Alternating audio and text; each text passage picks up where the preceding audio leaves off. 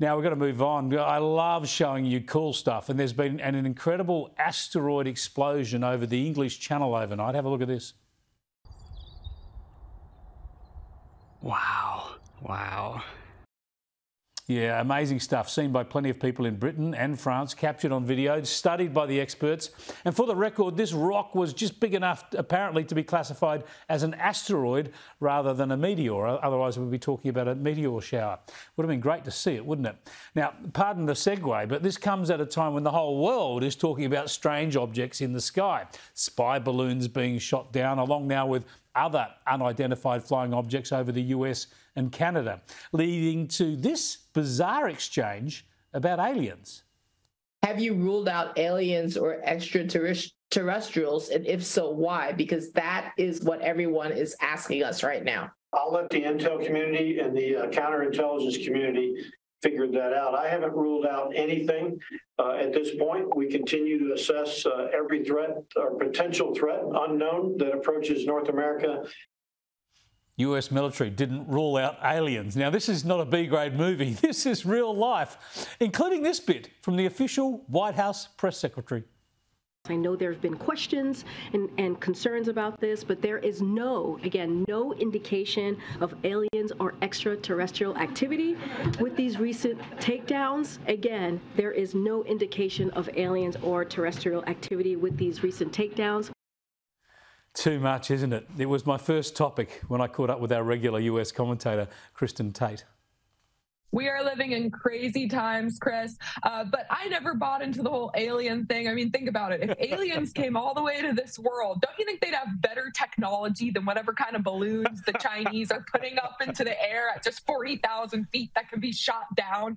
I mean, it just makes no sense. But there are obviously lots of questions here. But what's most likely going on? What's most likely going on is President Biden is embarrassed because his administration allowed a Chinese spy balloon to go across the entire span of the United States over a week before shooting it down. So now our government is just shooting down everything in the air that it can find. I read in the New York Times that the government and the military has actually tweaked its radar system to make it more sensitive. And as a result, the number of objects being detected in the air has shot way up. So in other words, when you look for objects in the air over U.S. soil, you'll find them. So this is just about Biden not wanting to look weak or be called a coward. But I do find this whole fascination with aliens to be kind of hilarious. I think it's kind of a symptom of a more agnostic, atheistic society of people who like to ponder aliens because it kind of gives them a way to feel like they're part of something greater or think about their own existence. But it was kind of a hilarious week on Twitter. Good Lord, we won't go down that wormhole just now, but perhaps if they'd spotted the spy balloon quicker, they'd stop shooting down what might turn out to be weather balloons now. We will see. Let me go on to something else from the States where I think the world should be taking the lead. This is an example of how governments and leaders should act. This is the Florida Governor, Ron DeSantis, taking on the ESG agenda, the environmental, social and governmental goals that are infecting our big corporates. Have a listen to him. If those ESG investments are actually the best investments, you can do it. We're not preventing you from doing that at all. If buying solar panels companies and all that, if that is what is going to return the best, you're not restricted at all. You're only restricted if ESG is the rule. Kristin, he's just so spot on, isn't he? If I've got an investment fund or shares in a company, I need them to invest in what's good for the bottom line, not trying to play politics with my money. Yeah, this is so great. This legislation being proposed by DeSantis would prohibit just state and local governments from considering environmental, social, and governance factors when making investment decisions. Obviously, this is how things should be. ESG has been used by our elites to implement this radical woke agenda and shove it down the throats of working class people. You know, I find it so interesting. ESG, up until really recently, was this very obscure topic. It has now totally entered the mainstream. And the fact that we now have Ron DeSantis, who is considered to be a front runner, a potential front runner in the 2024 presidential race, talking about this, tells me that this is going to be a huge issue in years to come. And it should be, because as you said, other people need to be doing this too. It's caused a huge, ESG has caused so many societal changes in this country and in the West globally. It's so big. It's massive in our country. Of course, as you say, in the West generally, the Europeans are up to their eyeballs in it.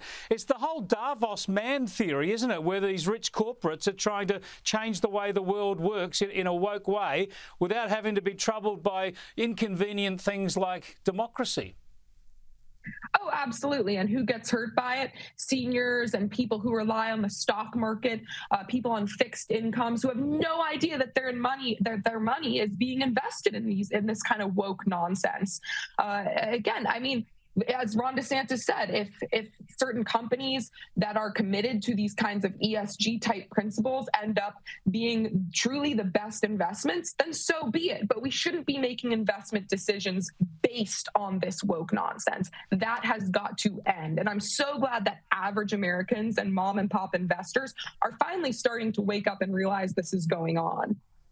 OK, I'm not going to talk about Joe Biden's apparent insistence or those people speaking before him saying he still intends to run, because I just can't abide the thought. But what I do want to show our viewers and get your thoughts on is more insight from Kamala Harris. Here she is speaking about electric school buses.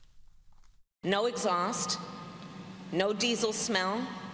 The bus has Wi-Fi and even USB outlets next to every seat. I mean, come on, imagine. You can charge your phone on your way home from work. That's good stuff. My goodness me, she's a worry. I just want Joe Biden to stay in robust health. I want his health to improve to last the next 2 years and not have to resign and hand over to her. More deep thoughts from Kamala Harris. He just keeps them coming. Kamala Harris is such a dud. You know, there was so much talk about her potentially running for president after Joe Biden is done. And, you know, she was supposed to be this big star on the left. She is such a dud. The voters in her own party don't even like her. When she ran for president in the last cycle, she couldn't even make it to California, her home state. She dropped out. She was selected by Joe Biden as his VP to check boxes. She is such an unskilled politician. I mean, it is just pretty impressive how bad she is at this. She is another one whose balloon has been popped, I think. We'll leave her till next time. Thanks for talking to us again, as ever, Kristin.